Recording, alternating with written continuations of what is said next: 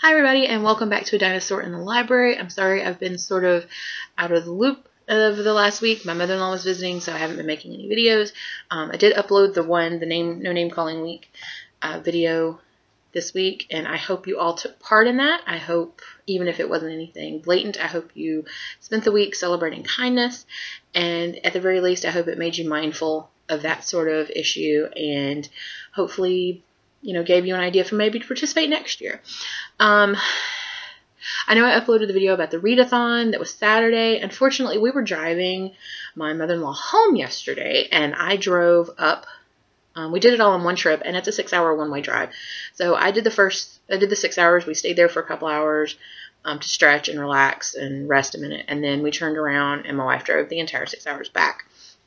Well, the time that I would have been reading was when I was driving. Except for the last hour, and I suffer from serious motion sickness, so I cannot read in the car. But my wife, however, did read almost the entire 4 hours of the readathon. So we're going to go ahead and count that since I was completely unable to do it myself. But I hope you all took part, and I know there were a bunch of libraries that took part and bookstores and things like that, and I hope everybody had a ton of fun. So without further ado, I will jump into this video. I am doing my January book haul, and yes, I know I'm not crazy. I do know there's an entire other week in this month, but I went a little bit crazy buying books the first part of this month. When I get my financial aid, I usually kind of let myself go a little crazy with book buying because I know I'm not going to be able to buy a whole lot the rest of the semester. A, because I don't have a whole lot of extra money to do it, but B, because I know I'm not going to have the time. So I don't really purchase them. But if I have a stack of books that I really want to read sitting there, when I do have a break, I don't have to go out hunting anything. I can just snatch one and read it. So I went a little crazier than normal, but not all of these were purchased. Some of them were free, and a pretty good number of them were free actually, and some of them were my wife's, and then some of them were gotten with credit, or gotten at thrift stores, and some were gotten on book credit. So it's not as bad as it will seem. But I'm going to jump in because this is probably going to be an incredibly long. So the first ones I got for completely free, essentially because I traded books into Powells.com, and you can either get cash or credit, and you always get more credit than cash when you do things like that. And of course, I'm going to get more credit. So I got about $70 in credit, and of course, shipping cuts into that, and one of them was a hardback, brand new. They didn't have a used copy of it, so it ate up my $70 pretty quick. I have 4 books. 2 of them were for fun, and 2 of them they looked really interesting, so I'd have read them anyway, but I'm using them for dissertation research and other research that I'm doing in the course of my PhD stuff. So the first one is Pray the Gay Away, The Extraordinary Lives of Bible Belt Gays by Bernadette Barton. It's a lot of B's. And this is just a really pretty cover, first of all. The rainbow is foiled. It's on the front and the back. And I just thought it was a beautiful cover. I thought I was getting a paperback, but then I realized they didn't have a paperback. I don't think that the hardcover itself isn't decorated, but it's just a really excellent study of what it's like to be gay in the Bible Belt. And if you're not familiar with the U.S., the Bible Belt is the swath of states in the Deep South that are typically extremely religious and fundamentalist in nature. So these are areas like my home state of Alabama, Georgia, Mississippi, Louisiana, Tennessee, the Carolinas, North and South, Texas for sure. Sometimes things like Kansas, Kentucky, Virginia, they're all included. Of course, we're making great strides there, but it is still extremely difficult to live in this area and be gay openly. So, and this, I've already cited this in one paper, and it is brilliant, and that was only the first couple of chapters, so I'm really looking forward to getting into this one. The second one is also for dissertation research, but it looks really fun. Fun to my geeky little mind. Out in the Country, Youth Media and Queer Visibility in Rural America by Mary L. Gray. This is another book about being gay in rural areas, specifically, I think she bases this mainly in Kentucky, so it is the rural South, and if you watched my first video or two, you realize that that is one of my primary interests is LGBTQ youth in the American rural South. So that one is going to be really interesting to read as well. The other 2 were just purely for fun. This one was recommended to me on Goodreads by a follower, and it was because I had reviewed The Man Who Loved Morlocks by David J. Lake. And I think I talked about this book before in another video. It's a sequel to The Time Machine. It was written in 1981. It is proving almost impossible for me to find a copy of this to buy. I did get a copy through interlibrary loan at my university and read it. It was a really quick, one-day read, and I loved it. So I'm searching diligently for it. The only ones I can find right now are super, super expensive. And this is after contacting the publisher, who unfortunately has no idea either. So yeah. Anyway, it was a really good book, and this book, The Time Ships by Stephen Baxter, was recommended to me by someone on Goodreads whose name I cannot remember, and I'm very sorry for that. But it's a book about a war between the Eloi and the Morlocks in the far future. And if the name sounds familiar, he is the co-author of the Long Earth series with Terry Pratchett, and he is known for hard sci-fi, which I'm typically not as interested in as just regular sci-fi, but this sounds really awesome, so maybe he'll convert me. And the last one I got from Powell's was one I've been really, really, really wanting to read, and that is the first book in the Parasol Protectorate by Gail Carriger, and that's Soulless. And I love the little octopus. That's the Parasol Protectorate series marking. I love the little octopus, but I haven't read this yet. I'm dying to read it. It sounds so much fun, and I got it for free. Okay, so now I'm going to do the other books I got for free. We had about $60 or $70 in credit at our local used bookstore from trading in stuff, which I also talked about in another video when I pulled all that stuff off the bookshelf. And I should have done an unhaul at that point, but I'm not as familiar with BookTube as some others, so I did not realize that that's what an unhaul was, because I haven't seen any unhaul videos.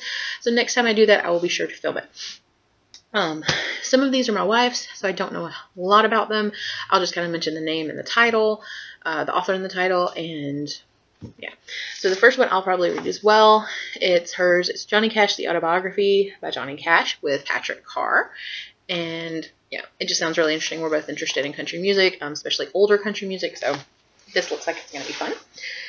This is another one of hers, Tammy Hogue, The Ninth Girl. She's read a lot of Tammy Hogue, likes that sort of mystery thriller. The Hot Zone, A Terrifying True Story by Richard Preston, which is an older book, but neither of us have read this. I will probably read this because it just sounds really interesting. It's about an infectious disease, so I'm kind of interested in things like that. Another one of hers I'm not really sure what it's about is The Troop by Nick Cutter. And this is another one of hers, Tom Racina's Deep Freeze. It looks like there's a blizzard in Hollywood, some sort of disaster novel. And I think the rest of these are mine from that bookstore. So I love Amy Tan. I've read pretty much everything she's ever written. I have missed the latest, and you're hearing the plastic bag rattle, and I'm really sorry, but all of these were kind of stacked up to the side until I could get around to reorganizing things. Except for the last couple of books that she wrote. And while we were in the used bookstore that day with my wife's mother, I realized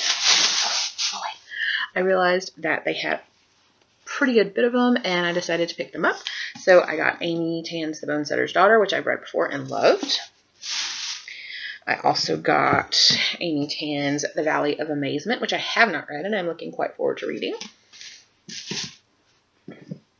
I got a copy of The 100 Secret Senses. Again, I've read this. I absolutely loved it. The Kitchen God's Wife. Again, another one that I loved. Saving Fish from Drowning, which I have not read and eventually will get to. The last one I got is a copy of her, it's a memoir type book. It's The Opposite of Fate, Memories of a Writing Life, and it's nonfiction, but this one is signed. And yes, I know it's not signed to me. It's to, I can't read the name, Joy and Luck, Amy Tan. I will probably never get to meet Amy Tan in my life to get her to sign my books, so this was quite a find for me. I was very excited, and it wasn't super expensive. They didn't jack the price up. It was just, they usually do half price on their paperbacks, and then they just assign a price to their hardbacks. So this book was $7.50 with my credit, and it's signed. And I got one other book there that just looked really interesting. I hadn't heard anything about it. I've never heard of it, The cover is gorgeous. It's The Death of Vishnu by Manal Suri. And you can sort of see the cover. It's sort of foiled, and then the spine is just gorgeous. They had a paperback of it, but the spine was different, and I really love this portrait of Vishnu on the corner here. And it's just the end papers, beautiful. Even the front, even the actual cover, it's just this gorgeous mustardy color. And the spine has this foil on it, and it's just beautiful. But that's not the only reason I bought it. It does sound really, really interesting. If you've read it before, let me know what you thought. I have heard nothing of this. It just was one of those I grabbed on impulse. That's all the ones we got at the used bookstore. Next ones I got because my mother-in-law loves thrift stores, and they don't have a lot where she's from, so we took her to like a couple of Goodwills, I think. I don't know. Several. And of course, while we were there, I picked up several books. Not as many as you would think, though, because I didn't find as much this time. Sometimes I find a lot, sometimes I find nothing. It's a crapshoot. So this is one of my wife's, The Devil's Right Hand by Lilith St. Crow. And it's a book in a series called I think the Dante Valentine series. So I don't think she's read these before, but looked fun. This one, Triangle by Catherine Weber, is a historical fiction about a woman named Esther Gottsfield, who was the last survivor of the 1911 Triangle Shirtwaist Fire, and it just sounded really, really good. My wife found this for me, and I was very excited. This one, it's a nonfiction book. It's the story of the Great Influenza Pandemic of 1918 and the search for the virus that caused it by Gina Colada. And if you'll notice, occasionally I'll put these in here. I am a super geek for microhistories, and this sounded really awesome. This is also a Goodwill find. This is a brand new copy. The spine is not broken. The pages aren't messed up, and I've been wanting to read this. It's The Lost City of Z, A Tale of Deadly Obsession in the Amazon by David Grann. Yeah, Grann. And it's a really pretty book on top of that. And it's really, really good condition. And I think I got it for $3. This one I was very excited. It's a Haruki Murakami book. And I have another one that I picked up and some that I bought. And I've been really wanting to read some of his. And this one's After Dark. I don't know anything about it. I just know that I really, really want to read some of his work. And this was cheap. I also got this one on recommendation from several YouTube or BookTube videos. It's How to Be a Woman by Caitlin Moran. And it's apparently just a really great feminist memoir type book, and it looks really fun, and it's apparently hilarious. And again, it was like $3. This one I was very excited to find because I used to have a copy of this in paperback, but I really don't know what happened to it. And it's Prison Writings, My Life Is My Sundance by Leonard Peltier, United States Prisoner number 89637-132, edited by Harvey Arden. Again, this was only $3. It's a beautiful cover on top of that. And if you don't know who Leonard Peltier is, he is a Native American political prisoner, and he went to jail for supposedly killing an FBI agent in the in the 70s, I think, in the midst of the AIM issues and things like the retaking of Wounded Knee. And it had long been believed that he was framed for this. And multiple organizations, including Amnesty International, have called for his release. And he is still in prison. So this is going to be an awesome read. If you haven't read anything about him, you should definitely go look him up. There's tons of information. He has a legal defense fund. There's a Facebook group and a website. And there's a lot been written about him. So you should definitely go look it up. Okay, so what now? One more. And this, I know this is the third in a series, but I love this series, and I haven't owned this one in a while. This is the third book in the Looking Glass Wars series by Frank Better, and this one's Arch Enemy. And I actually don't think I've read the third one. I've read the first two, and I've read all the Hatter M novels. So I'm very excited to check this out and reread the series. especially since the 5th Hatter M graphic novel is coming out this year, and then a sequel, well, prequel to the Looking Glass Wars that focuses on Hatter M and his life before the events of the Looking Glass Wars. So I'm really, really excited to read those, and I'm going to have to reread the entire series to remember what's going on because it's been a while. This is one that I just picked up at Target because, hello, I need this in my life. I've already read The Scorched Trials. I liked it. I'm really excited to see what happens in the next one. So, I've got this one and The Kill Order. Oh no. I think I bought them out of order. That's not good. I'll have to look it up. Anyway, I bought this one because I want to read the entire series. Hopefully, this is not the 4th. Hopefully, this is the 3rd. Anyway, I know you YouTubers know about this, so I will not go into it too deeply, but I'm just excited to read it. Then I went to Barnes & Noble one day looking for something specific, ended up coming out without it because they did not have it. However, I did come out with 3 others. This one is the Mammoth Book of Sci-Fi Stories by Women, including a story by Catherine M. Valente, who wrote the Fairyland series, which I have gone on about ad nauseum. Also has people like Elizabeth Bear, Lucy Sussex, Benjamin Shrigdwang Q, and I'm really sorry if I butchered your name, Angelica Gorodischer, Hao Jianfang, and just a bunch of really awesome authors. Ursula K. Le Guin is also in here, I think. Nancy Kress. Karen Joy Fowler is edited by Alex Dally McFarlane. I went in looking for the Mammoth Book of Alternate Histories, but this one sounded amazing as well. This one was an impulse, 20 Trillion Leagues Under the Sea by Adam Roberts. It's a retelling of Jules Verne's 20,000 Leagues Under the Sea, which I love Jules Verne. I love 20,000 Leagues Under the Sea. The Kraken, the octopus and the squid in that book is kind of what led me to love octopus so much. And I love the cover too. So. And it's got the old diving helmet. Oh, you can't really see that on the spine, but it's really pretty. This is my wife's. She read it and loved it. There's apparently a Swedish television series based on this series. This is a late book in the series, so if you're going to start reading this, I would not start with this one. It is An Event in Autumn by Henning Mankell. It's a Kurt Wallinger mystery, and that's the series. It's the Kurt Wallinger mysteries. This is not the first book. But she really, really enjoyed it to the point that she is going to pick up the rest of this series. She also got another book at the same time, which is not in here, and I don't remember the name of it, but it's by Victoria Laurie. It's like a paranormal mystery series that she really enjoyed. She read it yesterday on the drive and really loved it. So if you're interested in that, let me know. I will put the title down below if I remember. Okay, so before I get to the books that I bought, at the Books A Million, which are my last ones and probably the ones I'm most excited about. There's a store in where my wife's hometown called Dirt Cheap, and they have them in Alabama, Louisiana, and Mississippi, and I think they're also called Treasure Chest.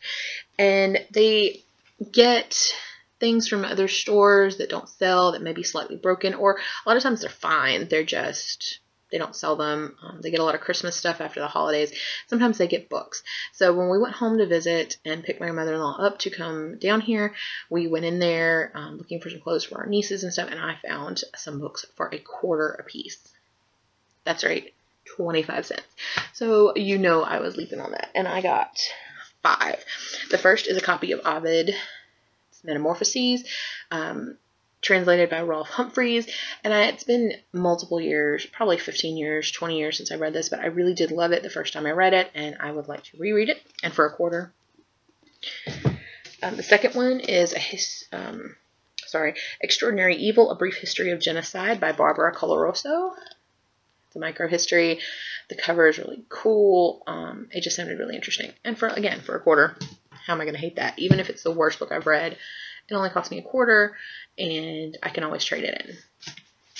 This is a short story book. Just picked up because it sounded interesting.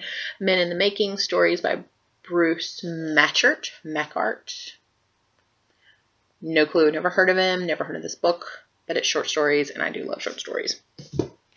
This one I had heard of. I don't remember a whole lot about it, but it's Memoirs of a Revolutionary Daughter, Something Fierce, Memoirs of a Revolutionary Daughter by Carmen Aguirre. And her family fled to Canada after Augusto Pinochet's violent coup in Chile in the 70s and at 73. And this is her life. And I've heard of this, and I think it's already on my TBR on Goodreads. And if it's not, it's about to be. Very excited. And this one is another micro history. It is The Honey Trail in Pursuit of Liquid Gold and Vanishing Bees by Grace Pundick. I'm not sure which it is. It's a gorgeous cover, and I love it. This video is running so long, guys. And then the last set are books from Books A Million. I'll go through these kind of quickly. I got the first 2 books in the Looking Glass Wars series, which is The Looking Glass Wars and Seeing Red, both by Frank Better, to go with that third in a series that I picked up at Goodwill. I got The Year of Reading Dangerously, How 50 Great Books and 2 Not So Great Ones Saved My Life by Andy Miller. It's about reading. It's about books. And I think this one is already on my TBR as well. This is another one of my wives. It still has the bargain price sticker on it. Empire, a Zombie Novel by David Dunwoody. I don't know a whole lot about it. I just know that it's zombies, and it's a future dystopia. Well, zombies are involved, so I suppose it would be a dystopian automatically. I also got myself a copy of The Island of Dr. Moreau. It's H.G. Wells. I love H.G. Wells, and I do not have a copy of this one.